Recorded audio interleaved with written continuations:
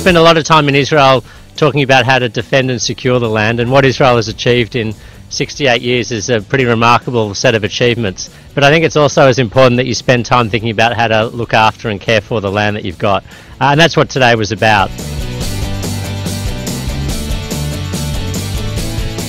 Just like to say how much an honour it is to be cleaning up in Tiberia Beach. As you can see how wonderful it is, and I suppose we're adding to that by cleaning up right now. Just the teenagers here and all the young people just taking initiative. I feel really proud, like as an Australian, to see that Cleanup Australia Day has even expanded globally and has reached even Israel. One thing that's very special about being part of the Jewish community in Australia is we are members of a very strong community that is very strongly tied to this land.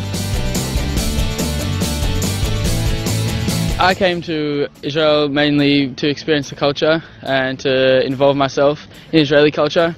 And yeah, I'm loving it so far. I'm getting involved here in the Kinneret, cleaning up some rubbish with my Israeli friends.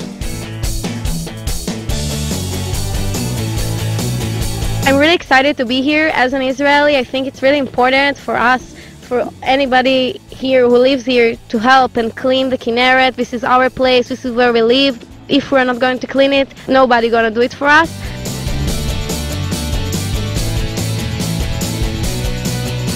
I've been to Israel before, but it's really special being here this time and doing it from a different angle, not just being a tourist, but being part of Israeli society, being able to take part in experiences that build me as a person and also help to give back to Israeli society. We want to thank you guys all today for the work that you guys helped us with. You definitely left the place a lot cleaner, and we look forward to inviting you guys back here whenever.